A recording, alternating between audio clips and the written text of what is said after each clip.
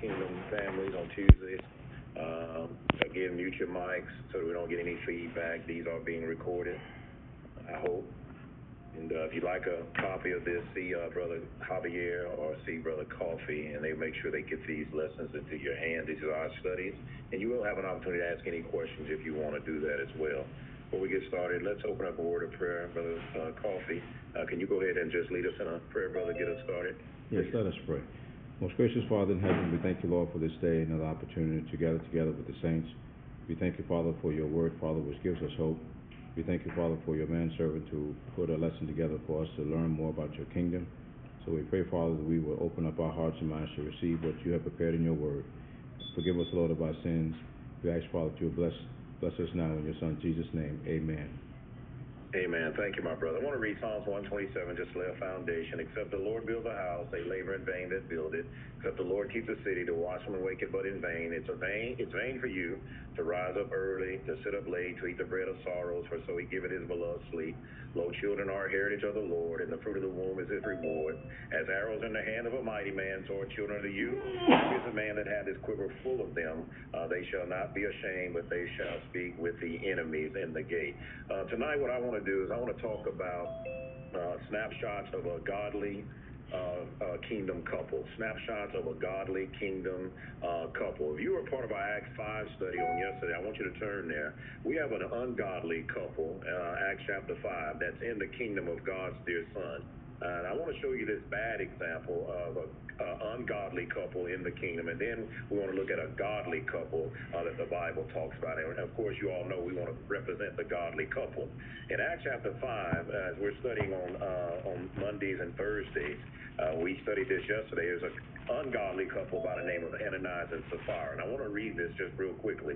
But a certain man named Ananias, with Sapphira his wife, sold a possession and kept back part of the price. His wife also being privy to it, brought a certain part and laid it at the apostles' feet. But Peter said, Ananias, why has Satan filled your heart to lie to the Holy Ghost and to keep back part of the price of the land? While it remained, was it not thine own? And after it was sold, was it not in your own power? Why have you conceived this thing in your heart? You have not lied unto men, but unto God. And Ananias, hearing these words, fell down and gave up the ghost, and great fear came on all them that heard these things. And we established in our study on Monday night that what Ananias, and we'll see in a moment, Sapphira, what they're doing is they're trying to make themselves be a couple that they're really not.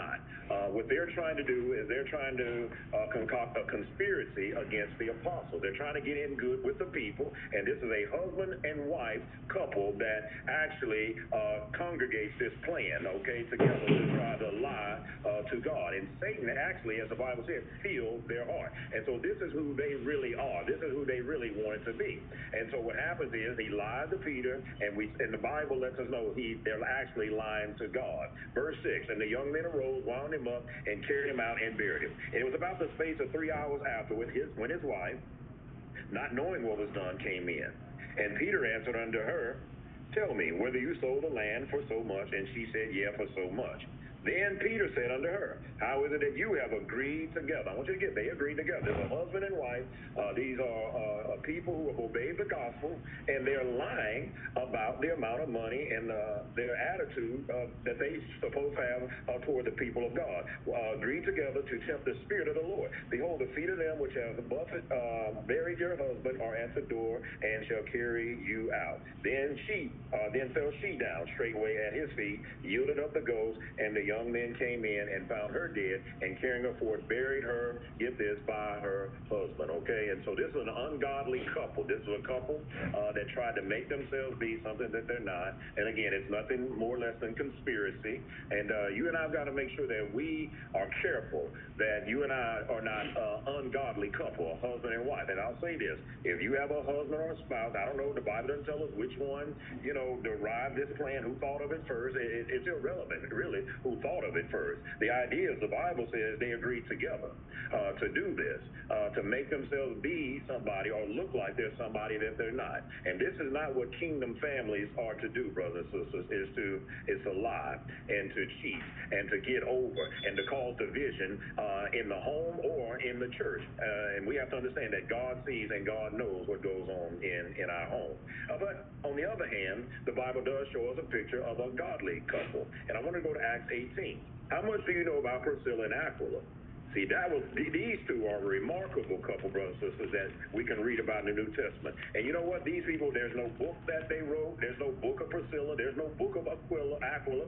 But the Bible talks very well about these two individuals, a husband and wife team. As far as we know, they don't have any children.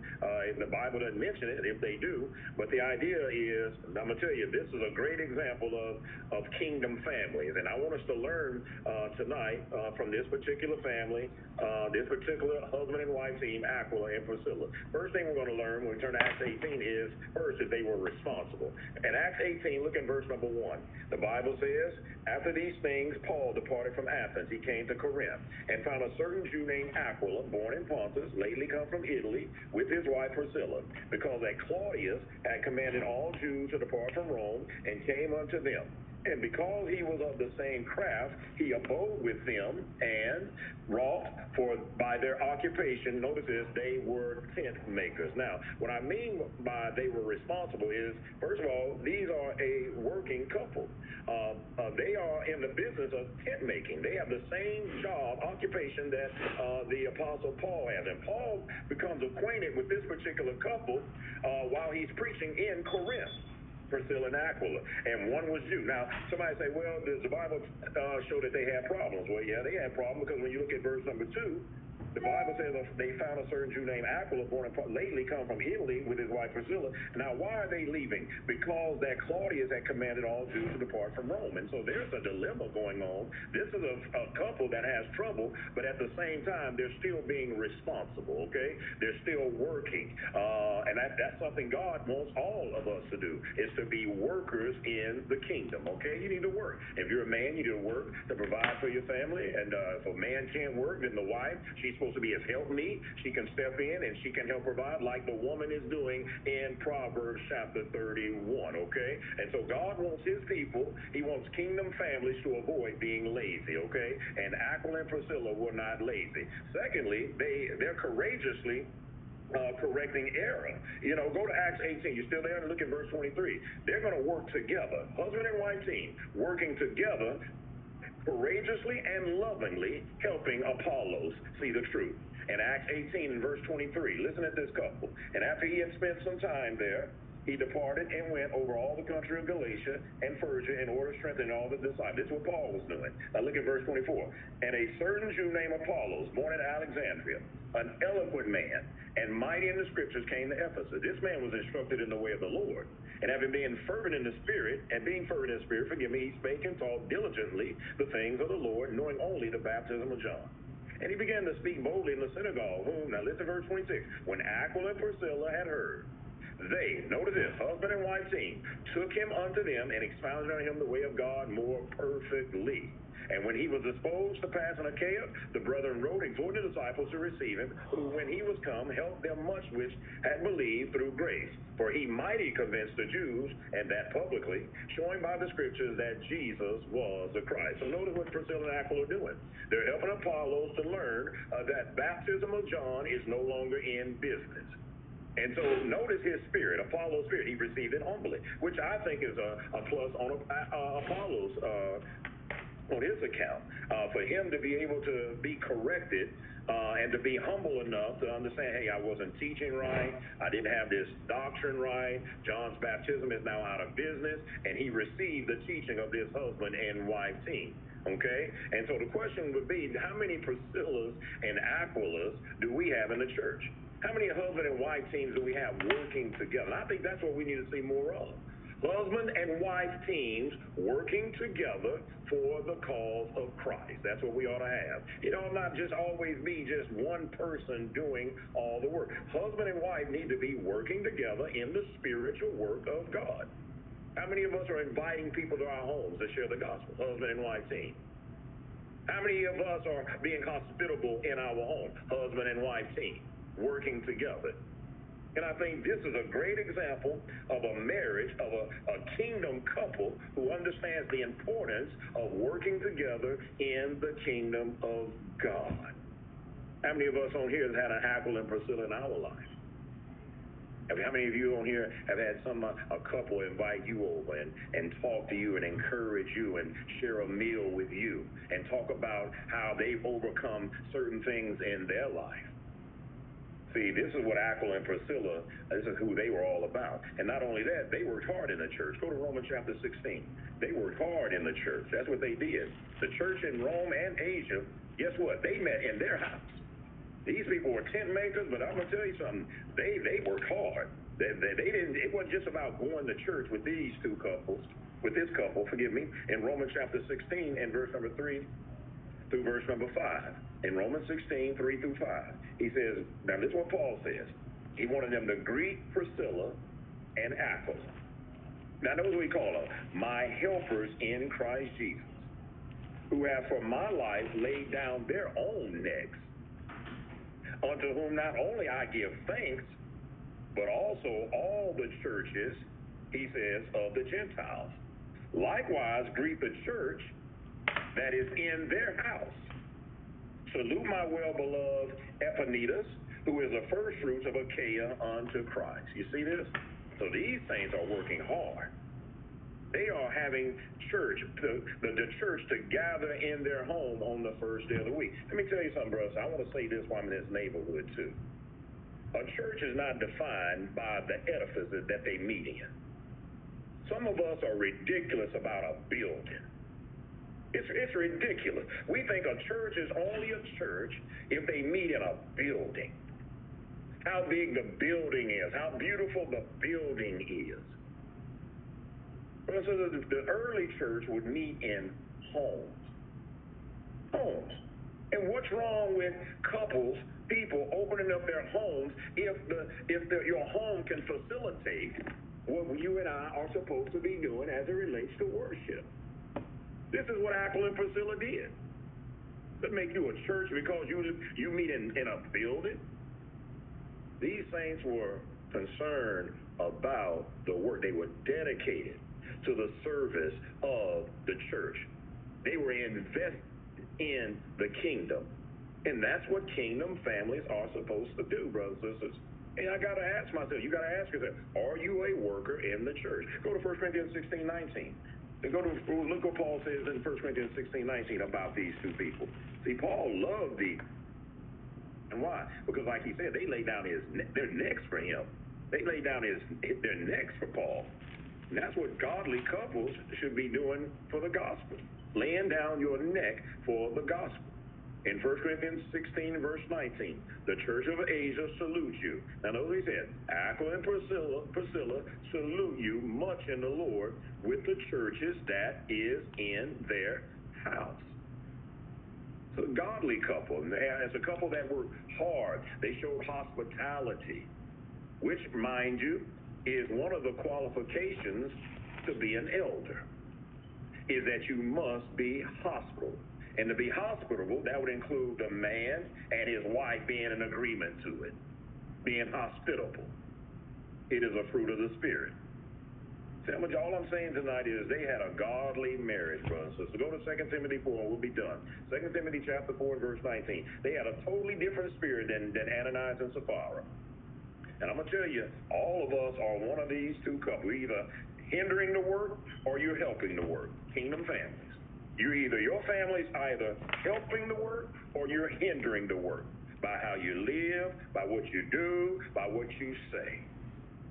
In 2 Timothy 4:19, I'm going to tell you, Paul talks about these saints, man, because he loved this couple, man. This was a couple that was a great example and a source of great encouragement to the Apostle Paul. In 2 Timothy 4, in verse number 19, again, this is Paul's last letter before he died. You know what he's going to talk about? The people he loved and the people that loved him. This is if historians are right, this will be the last letter Paul writes before his imminent death, before he dies. This is it. And in his last letter, in verse number 19, he says, salute, 2 Timothy 4:19, salute Prisca and Aquila, and the household of witnesses. Notice he brings their name up. You know, it's interesting. Every time their name are mentioned, guess what? They're always mentioned together in the Bible. Isn't that amazing? Isn't that amazing? The two shall become one flesh. They are working together. They're working together to correct Apollos. They're working together to provide a place for the saints to come together and to worship God. They're suffering together for the cause of Christ. When you go back to Acts 18:2, they're leaving together. They're fleeing because of the decree that Claudius had put out. And brothers, all I'm saying is God intends for marriage. God intends for kingdom families to be a relationship where two people serve him together. That's what he does.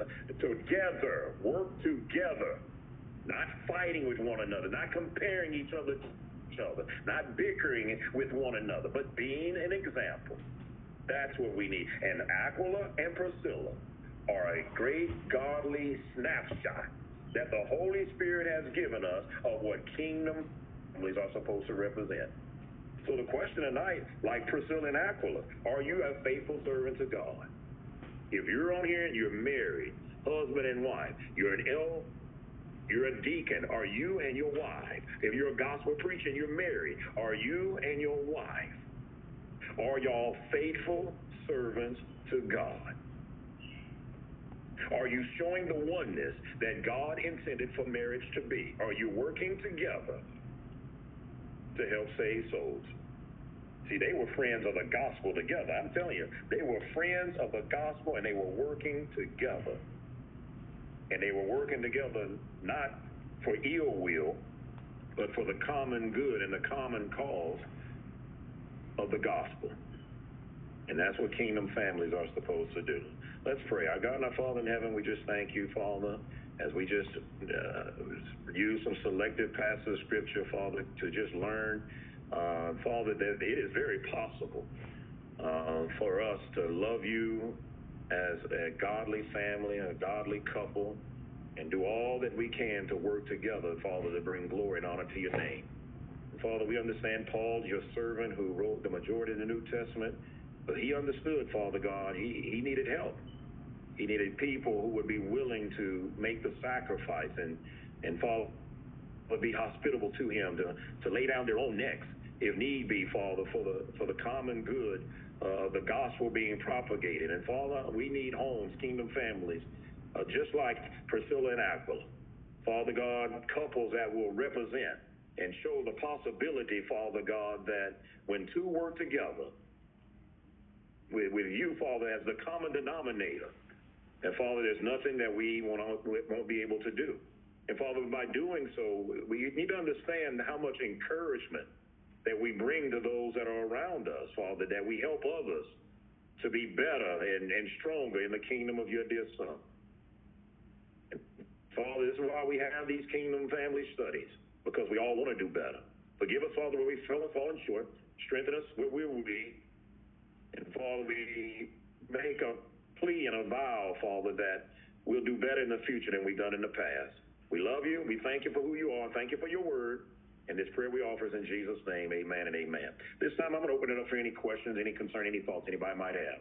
Any questions, any Bible questions on marriage or anything else tonight? I can't see your hand if you do have your hand up. Anybody? Anybody have their hand up? I have a question. Yes, go ahead, Mom. I can't see. Is that Brother Kennedy? Yes. Yeah, go ahead, Brother Kennedy. And this is, and I was trying to get a better understanding of this, and it's talking about the eldership. I think it was a comment was made a while back that you can start with one, but it seems like when the scripture says to go and appoint elders, it says elders as plural. So is that to be taken in the literal, or do we have, or is there a capability of having just one elder in the lowest church? I know sometimes we can say like, hey, why not just start with one and then in hopes to build? But would that be incorrect to have one elder? Not necessarily, no. I want to read the scripture first. What scripture? What scripture are you talking about? I know Philippians talk about elders. I don't know the one you're talking about. I know Paul talks about an entire, we'll just use Titus 1:5. I don't know if that's what you're talking about or not. We go to Titus 1:5. There's several scriptures that show plurality. We'll use Titus. Titus 1:5. I just want to read a scripture that goes with this. Titus 1 and verse number 5. For this cause, this was Paul is still in Titus when he left on the Isle of Crete. Okay, and he says, for this cause I left you in Crete, that you should set in order the things that are wanting, and ordain elders in every city as I appointed thee. And he talks about it, Paul, in Acts 14:23, they're to ordain elders in every church. Here's the thing.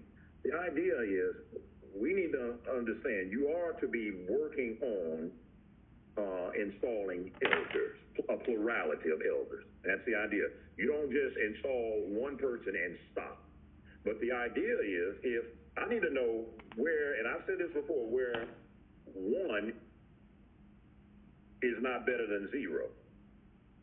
See, what we're having in the church, see, if there's just one man that qualifies, God wants to see that you're working on it. That's what God wants to see, that you're working on getting elders. You're not working on getting elders. You're not even looking to get elders just with zero. Zero. Within 3 years, and when I look in the Bible, within 3 years, congregation churches had elders. I'm going to say that again. Within 3 years, congregations, churches of Christ, had elders. Now, any congregation today that don't have elders, I want to know, why aren't you working on elders? Why aren't you working on? So if you get one, how is one worse than none? It's not. So you get an elder, we're still working on it. You trust God like we trust God and everything else. God will send another man that we're going to look who will be qualified, and then we'll have two. But you can never just be looking to just stop at one. That's the idea. But so I guess that's all I can say on that, brother Kenny. It's a great question. But this idea, we got to wait until we get two, and I need to know where it says get two and install them at the same time. That you got to get two, and you got to install them at the same time. I don't see that anywhere in the Bible. Yes, I see a hand. I don't know whose hand that is. Go ahead. Yeah, it's me, brother. Okay, go ahead, brother. Brother yeah, thank you. What you say, it's true. Congregations, it took, let's see, it took 40 years before we got it up. That's a crying shame. It is. And the premise is the very reason you stated. They try to use the fact that, we got one, but we need two. And since we can't do a dual installation, we can't have it. That made no sense at all. None. At least to me. So, yes, when you're striving to serve, you said, be about the business of actively pursuing at all costs what thus said. Thank you. Yeah, thank you. And I'm going to tell you what else some of these guys do, crooks. This is what else they do. Now, just say you had two, and one of them died. Let me tell you what these crooks do. They'll sit them both down. Now you're back to zero. Now, I just want to know, I got two, and we have two at Goose Creek. I die. I'll just use me. I won't put it on my brother. I die. Why does he have to sit down? Why would he have to sit down? Why don't we just work? Why don't the saints just work on getting another? Why does he have to sit down? Because there's only one now. It's foolishness. It's a bunch of foolish. It's set up by men who really don't want elders. Now, y'all can say what you want. Well, rather, and I've heard preachers say, and I am a preacher, that say, I'm not going to put a bulldog in the same gate with me, all kind of foolishness. I'm not going to put a bulldog in the same gate where I'm at. And so they find ways to disqualify people. And I wanted to get some clarity on that. I was having a conversation with somebody, and I had those sentiments. I didn't break it down like Brother Stevenson did, but I did. I said, I was like, hey, look, just start with one, and then you work towards getting two. But to to just not have, or if something happens to one, and then say, okay, now we no longer have elders, so that person has to step down. But then I get that my follow-on question, and hopefully he's able to come back on, is, and and these are things that I don't see in the Bible, but just going off of what Brother Stevenson said, he said that the intent is to, to work on it. But what if they're not? What if you're not actively working? So what if a person does have? What if there is one elder, but then there's really no plan in place to actively work on getting, the effectiveness of the leadership in the church? You got no deacons, you one elder, and then there's really no plan. How does that work? You just simply just have a church that's just out of order. Right. And their hearts are not right, and so, again, as your brother said, you have to start somewhere. You start somewhere and build from there. But again, I was part of a congregation. It just seemed like there was just no leadership anywhere. It just wanted to be a one-man show. Right. And that's why the problems were there, because there was no other voice, and the brother was afraid to speak up. So I had to get out of there. But anyway, that's my comment. Yeah, like he said, things become out of order. You're on a slippery slope, and as a congregation, Satan will slip in, and other doctrine will penetrate. And I've seen churches close, no longer become the church, or no longer remain the church of Christ, because you don't have sound doctrine. The elders are there, the bishops are there to provide leadership, instruction according to the will of God. And if you disrupt that, then as with any pasture where the shepherd is missing, the wolves will come in and devour. And that's as simple as it is. Satan will either rise up because it's always, or he will send others to infiltrate and totally deplete the flock or change the whole complexion of that organization from the Church of Christ to something that it's not. All right. Okay. Yeah, Brother Stevenson, I just I had expressed to them that the same lines that you went on is kind of like when the lines that I went on. I was like, hey, look, just start with one, and you work and develop. But I know of a congregation here in the area where I don't see no plan to. They don't have deacons, and they now have two elders, but there's no effective plan to do nothing. It's like they just elders and that's it.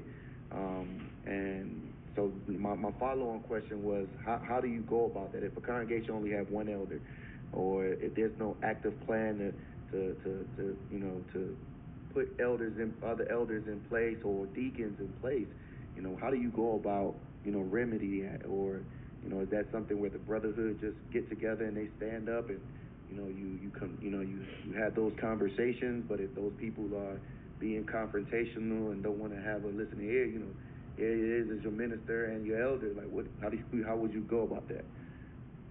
Yeah, I mean, it's just whether your battle is going to be, my brother. I mean, that's just where the battle is going to be for that congregation. Like we would do with any other false teaching in a congregation. See, they're going to have to prove the scripture.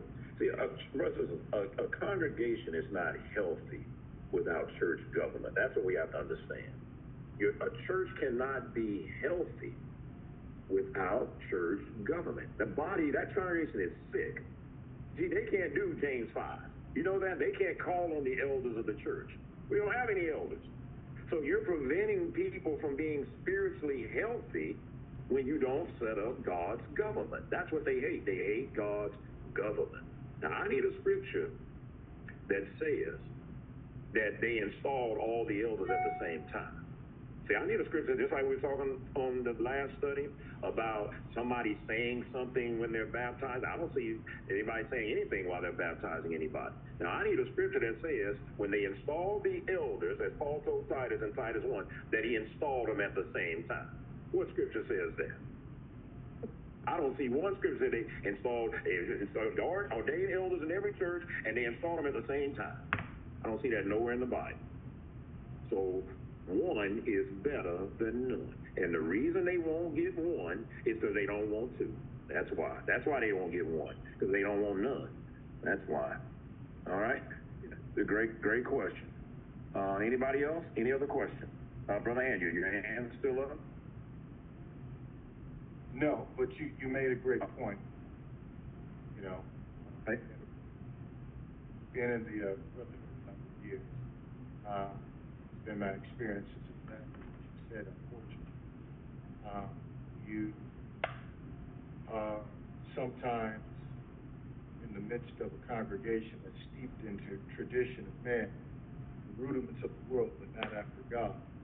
And because of that, you have all these rules and regs that God never installed, never set up. And, you know, you wind up with individuals whose souls are eventually lost to the world. Because ultimately, that's the direction that congregation is going.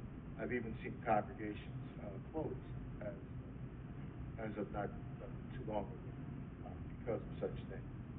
So it's very important that church is installed, elders and deacons set it up according to what thus said the Lord. Otherwise, Satan will come in and do what he does best. Yeah. Go to Ephesians 4 real quick. I know that Ephesians chapter 4. Ephesians chapter 4. Ephesians 4. Ephesians 4 on this subject is, again, a congregation cannot be healthy. Will not be what God wants it to be if you're not working on and getting church governed. That is the work. That's what every congregation should be working. That's why Paul is stressing that to Titus. You get there and you set up some government, set up some elders. That's what you do. You set it in order. Any church that's not working on elders, you're not setting the church in order. It's out of order. I don't care all the other stuff you're doing, knocking doors and going out to the community and to get them into a sick church. And you're going to kill them. Eventually, they're going to kill them. That's what's going to happen.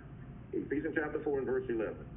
And he gave some apostles and some prophets and some evangelists. Yes, it is. And some pastors. Y'all see that word there? Pastors and teachers. Now, when you get that teachers, I'm going to say this. You and I need to stop looking, if we're doing this, looking down on Bible teachers. A congregation needs Bible teachers. Deacons would fall into this category. Any congregation. Now, who's going over here and say, well, church don't need any teachers? Teachers are important. You got to have teachers. And just like you got to have pastors. And then he's going to tell you why. For the perfecting of the saints. For the work of the ministry. For the edifying of the body of Christ. Y'all do know a preacher's not a pastor, right? Unless he's qualified to be a pastor. Every preacher's not a pastor. Because a pastor is an elder. That's what he's talking about there. See, we got some Church of Christ just as unhealthy as the Baptist, calling your preacher a pastor when he's not a pastor, an elder. That's unhealthy. Unhealthy. Church of Christ needs some government. And that's what they need to be working on. And they refuse to work on that because they don't want none. And that's why that congregation, whoever it is sick. It's sick. And it won't be long till it dies because it's unhealthy. Okay? Any other questions? Any questions? All right. Thank y'all, saints, for being on here tonight. Appreciate it. Any prayer requests before we close out tonight? Any prayer requests? Any prayer requests? Okay. Well, if not, okay, go ahead, Brother Coffee. Just keep my mother-in-law in prayer, please. Sure will, my brother. Brother Williams? Yeah, I'm trying to get some clear understanding on what we were just talking about. Okay, sure. My question is this here. A congregation without an elder is a sick congregation. Is that what I'm hearing? If they're not working on it. Okay. Yeah. That clears it up for me. Thank you, brother. Yeah. If they're not working on it, that's the idea. You and I, if you're at a congregation that don't have elders, what the preacher should be doing, the evangelist should be doing, is stirring up the desire for men to be elders. That's his job. Just like what Paul is telling Titus, this is your job. You need to be going set the church in order. That's your job. And if the evangelist ain't doing that, he ain't qualified. He need to sit down. If that ain't his church, just getting up there preaching sermons and not trying to develop elders, He's doing a pitiful job. That's what he is. He's a pitiful evangelist. Because just standing up there preaching sermons and not setting the church in order is a detriment to the body of Christ. That's just what it is, brother. That's how God got this thing designed. So you got to be working on it. That is the work of an evangelist. Set the church in order. See, but if I want to be the HNIC, then I won't do that. See, I won't do that because it's all about me. Right. I'm running the show. See, and that's gonna be a problem with the Lord. That's gonna be a problem with the Lord. Okay? That clears it up for me, brother. Thank you, my brother. We need to go back to our various congregation. We ain't got elders. We talk to that evangelist. That's what he needs to be working on. And he can start with one. Maybe he qualified. And he needs to be one. He'd be looking for somebody, and the congregation need to hold him accountable to do that too. Okay? Anybody else? All right. Well, let's go to our Father in prayer. God, our Father in heaven, we thank you so much for your word. And Father, we quote the scripture all the time. All scripture is given by the inspiration of God, and it's profitable, and we believe it for doctrine, it's for reproof, it's for correction, it's for instruction in righteousness, that the man of God may be perfect, thoroughly furnished unto every good work. Your word tells us how to function, and how the church should function, and how we should behave ourselves in the household of God. And we thank you, Father God, for your word, which guides us into all truth. Father God, help us, Father, as kingdom families, to be good husbands, to be good wives, to, Father God, represent the kingdom just like Aquila and Priscilla did. Father God, just to do the work that is required for us to do, not that we get glory, but Father, that you get glory at the end of the day. Because life is all about you, and grace teaches us that we should deny all ungodliness. Father, help us not to have a spirit as Ananias and Sapphira, to allow Satan to fill our hearts, to come against the bride of Christ, the church, the people of God, whom your son died for. Help us to love the brethren, love the church, and understand we are just members of the church, and no individual is the church themselves. And you teach your bride how to operate and how to function. And Father God, we do your will, your son's will, and we allow the Holy Spirit by the word of God to direct our footsteps in what we do and in what we say. Father God, we ask for forgiveness where we've fallen short. But Father, we also understand that you have given us a spirit, not of fear, but of power, love, and a sound mind. And help us, Father, to believe it and live it, because that's exactly what faith is. It's living like you're telling the truth. Father God, be with our brother Coffee, his mother-in-law. Father, you know all about her. We pray that you hold her up on every leaning side. And dear God, you give her what she stands in the need of, because at the end of the day, Father, we know you know us all better than we know ourselves. When the scripture teaches us that you know the number of hairs on our head, it's something we don't even know about ourselves. So, Father God, just help us at all times to trust in you and to not lean on our own understanding. Father, we love you, and we thank you for the sacrifice that you've given us in your Son, Jesus. Now, may the grace of God and the sweet communion of the Holy Spirit rest, rule, and abide with every family represented on this Zoom call is our prayer, and we ask it in Jesus' name. Amen. Amen. If you're on here tonight, you're not a Christian, obey the gospel. Hear, believe, repent, confess that Jesus is the Son of God. That's the confession that's made, Romans 10:9, that you believe, even as we speak, he is the Son of God. And when you're upon your confession that he's the Son of God, Romans 10:9, you get baptized in water. That's how you call on his name. I'm calling on him to save me in the water. By being baptized, you're saying, I believe he died, buried, and rose, and the Lord will add you to the people of God, the church of Christ you read about in the Bible. Exactly what they did in Acts chapter 2 on the day of Pentecost, where 3,000 souls were added by the Lord to the church, the people of God, Acts 2:47. And so if you haven't been baptized, you can get with a person that invited you on this Zoom, and we'll put you in the right place with the right man so you can get baptized and obey the gospel, okay? And so thank you all for being on here tonight. Next study, Lord's, will be Thursday on Brother Green's Zoom page, and we'll be this Thursday, Acts chapter 6, okay, at 7 o'clock. All right, Saints, nothing else. Love you all with the love of God. You all have a great night. Good night. Have a good night. Good night, Saints. Okay. Aye. Brother Good night. Henry. Good night. Thank you, my brother and sister. Good night. Yes, sir.